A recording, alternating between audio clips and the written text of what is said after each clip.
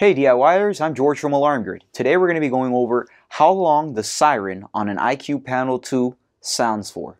So that siren timeout can actually be adjusted to 4, 5, 6, 7, or 8 minutes. You actually can choose within the siren and alarms programming menu, which you will need your installer and dealer code for. Now the siren timeout is how long the siren actually sounds for when an alarm goes off. So you can either set it to 4, 5, 6, 7, or 8, and then obviously if you disarm the system, that will also stop the siren. Now some panels, if you have had previous systems, other brands or anything like that, you may have noticed some systems actually offer for the siren to sound indefinitely, meaning it goes off until somebody disarms it or until the system loses power. This panel, however, does not have that. It only has between 4 to 8 minutes. All right, I'm going to show you guys how to adjust that right now. So first thing we want to do is hit the gray little button at the very top.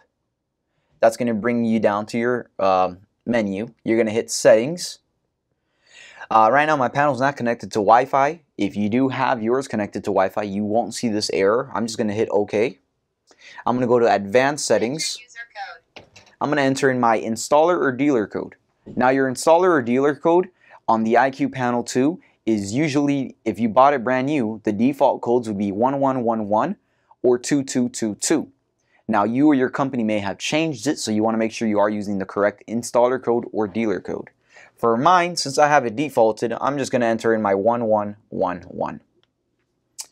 From there, I'm going to go to installation. I'm going to go ahead and make my way over to sirens and alarms, and I'm going to scroll down to where you see siren timeout. Now you see right now it's set to the default 4 minutes. That's what these panels usually come as. They come with this defaulted 4-minute siren timeout. If you click on it, you will actually see the options available: 4, 5, 6, 7 to 8 minutes, and that's it. That is all you can scroll. You can't do any less than 4 minutes, and you can't do any more than 8 minutes. So I'm going to leave it at 4 minutes, but here you can see you can actually adjust it to 8 minutes if you'd like. If you do hit 8 minutes, it just goes out. But again, I'm going to leave it as 4 minutes. And after you've adjusted your siren timeout, you're happy with the time limit set for it, you can just go ahead and hit the home button. That'll back you out to the main screen. And if you guys want, I'll show you guys right now what it looks like.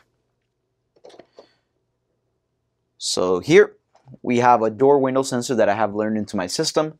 I'm going to go ahead and do system arm away. Once I remove this magnet from the actual contact, the alarm will go off. I'm not going to leave it for the full 4 minutes because that's going to hurt my ears, but I'll show you guys that it will not turn off until I actually disarm it.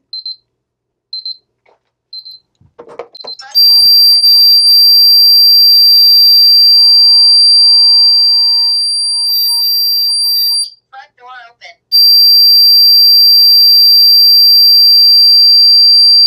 And it will keep going like this until you've either disarmed it or until the siren timeout, which I have set for 4 minutes, goes off.